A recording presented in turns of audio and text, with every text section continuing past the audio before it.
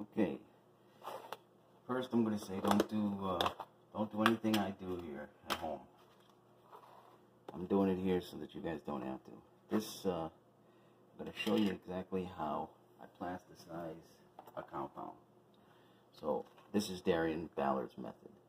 First, you got to take 9 grams of whatever you're planning on plasticizing.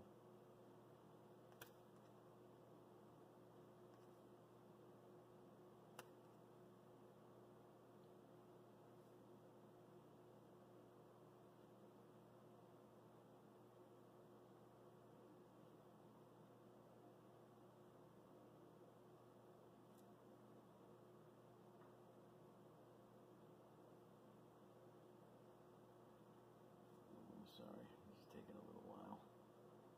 That should be 9 right there. The scale takes a little while to register. Yeah, there's 9. Well, oops.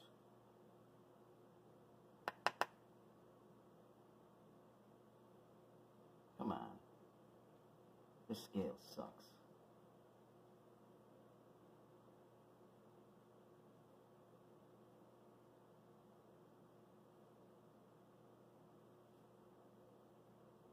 That's probably going to be over now.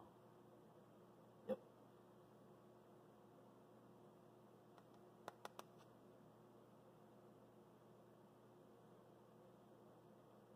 Alright, close enough. Okay, so that's 9 grams of our potassium chlorate and sugar mix. So now what we need, because I have already measured out how much plastic is in this compound here. So I know I need 4 grams of this to equal the half a gram of plastic that I need.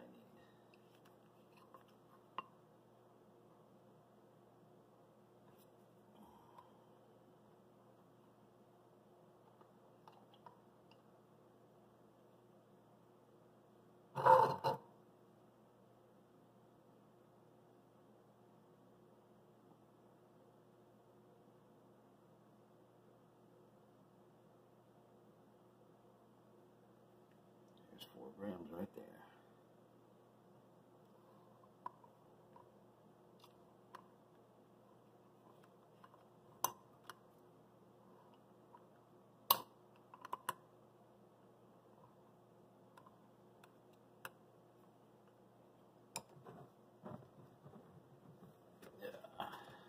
This stuff stinks. It smells a lot worse than the gasoline, that's for sure.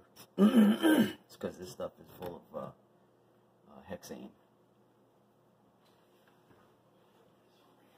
So off to the side. Now we need bar and chain oil. I use 50 weight because that's what I could get my hands on. I need a half a gram of this now too. So that should be more than enough.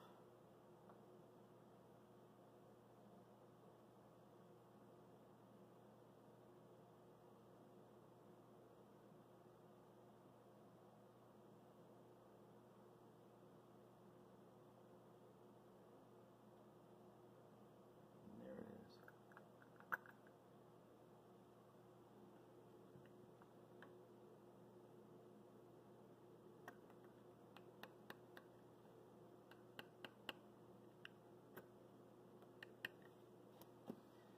Alright, so now that that's done, this is what it looks like.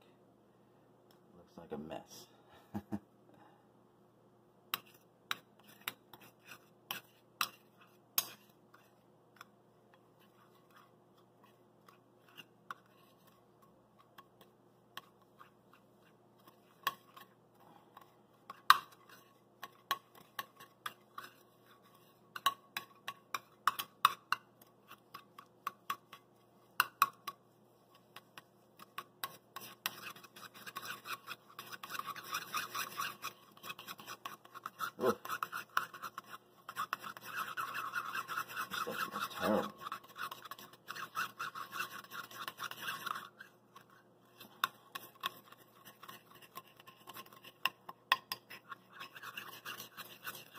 this stuff dries out pretty quick, so.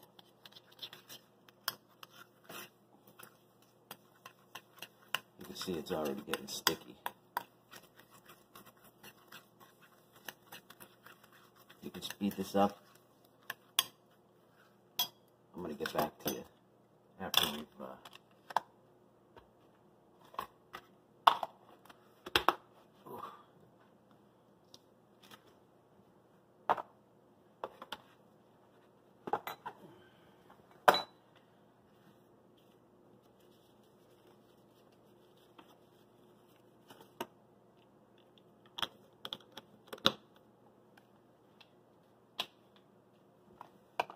I think we'll come back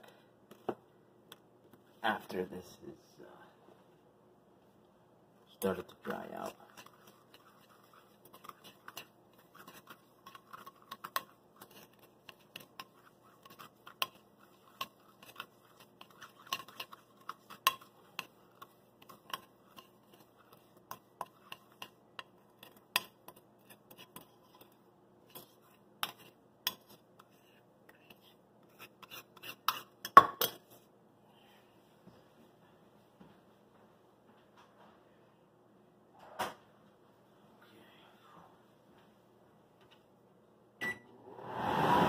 Turn on the fan. It's going to be loud, I know, but the smell is unbearable.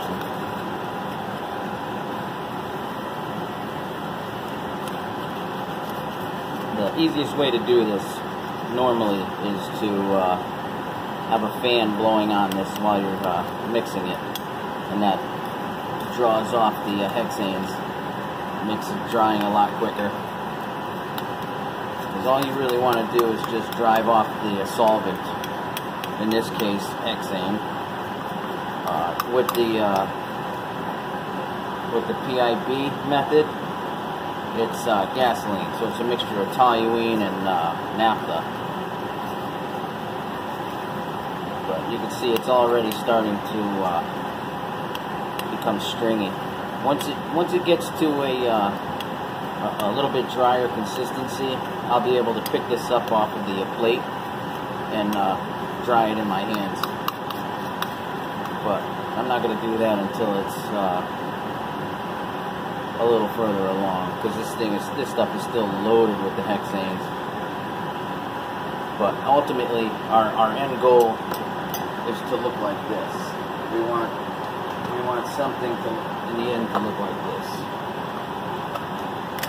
I made them look like cool shapes.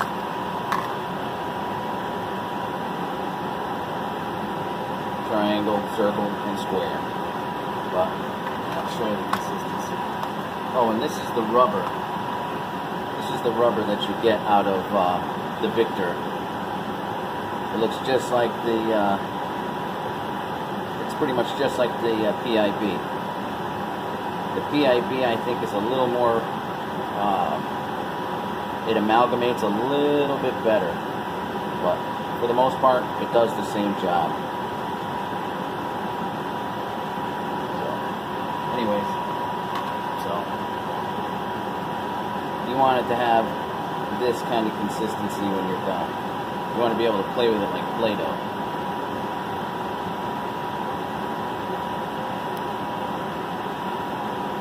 I love the way this stuff feels. It feels awesome.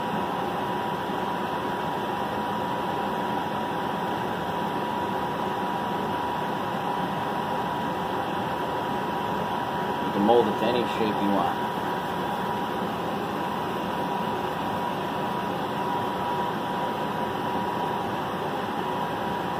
Back to the ball. So that's what we want. That's going to be our end product.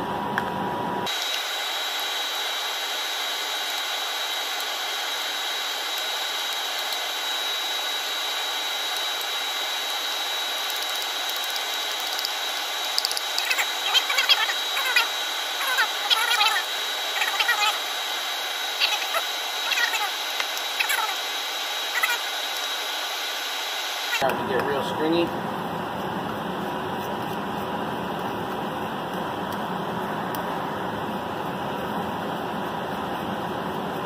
That's what we want.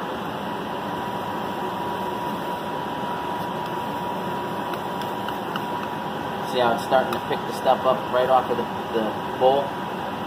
You'll be able to ball this stuff around. Now it's just about ready to be picked up off of the bowl.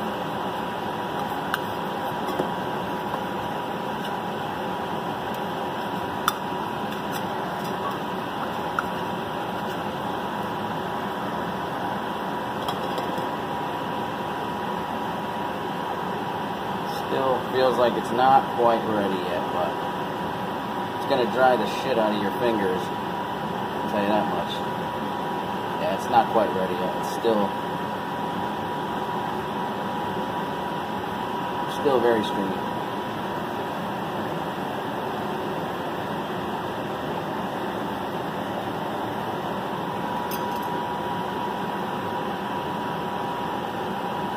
Yeah.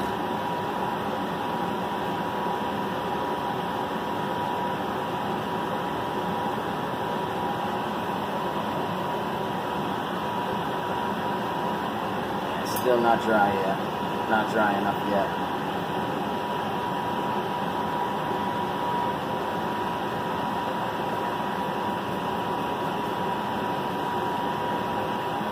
I really should have had a fan for this.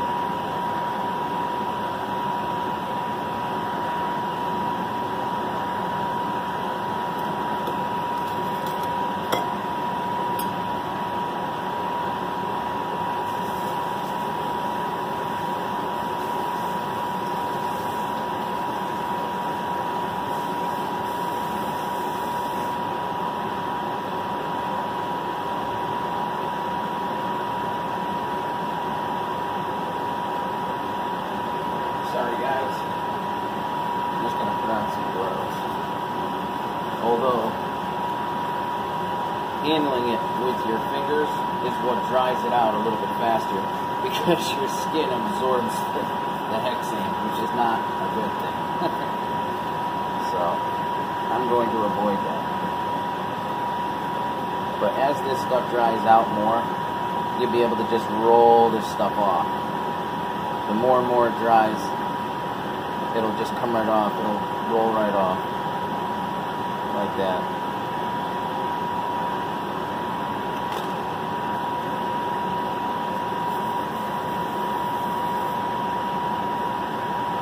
See? It's looking better. It's still very, very sticky though.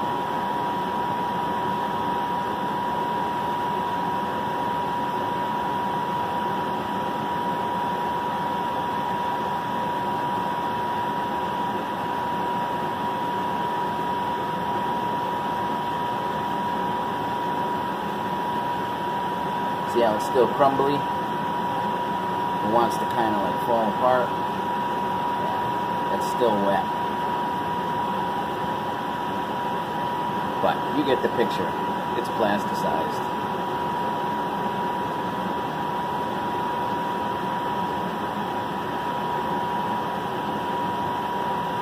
Now it's, you guys are probably going to want to see a burn test. So, this is the tire.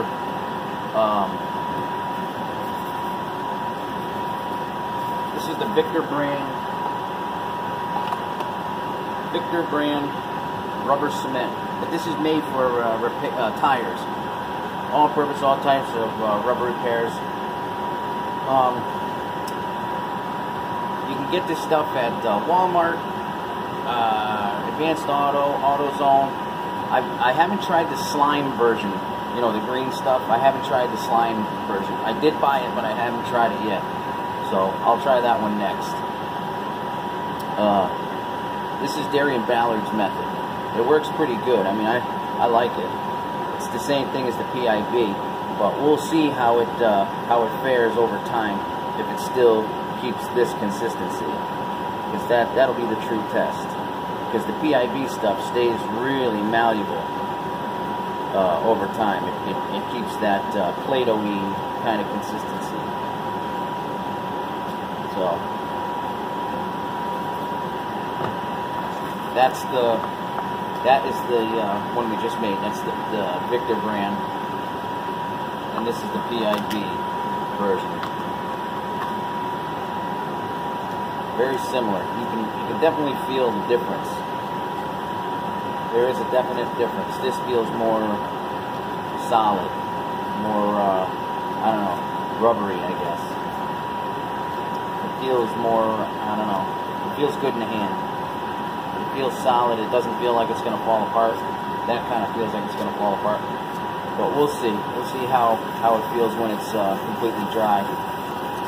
But let's take a little piece of this and burn it.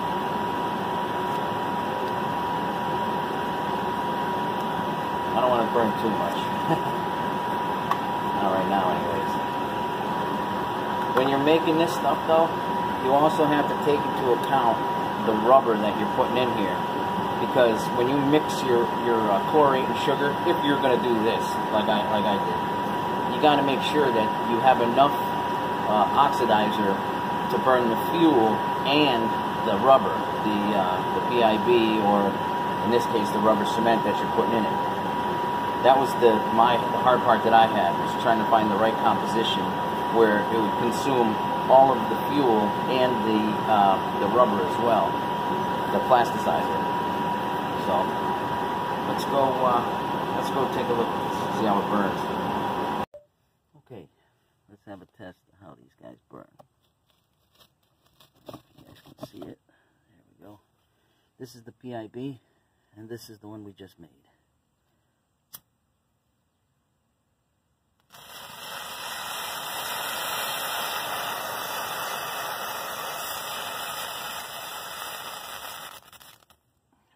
Needs a little more fuel. I mean, a little more oxidizer. And here's the one we just made.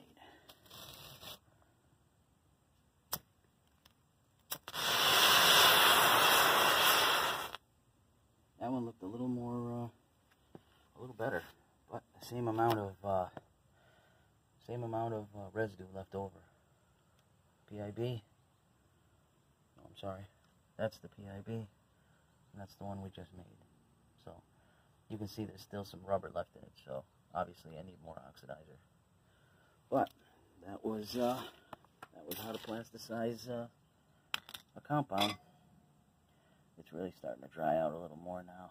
So, but I would almost say that this is PIB. I'd bet this is PIB. Just by the way it looks, feels. So we'll see how it looks when it's completely dry. All right, thanks for watching, guys. If you have any questions, leave them in the comment section, or if you have any comments. Thanks for watching, guys.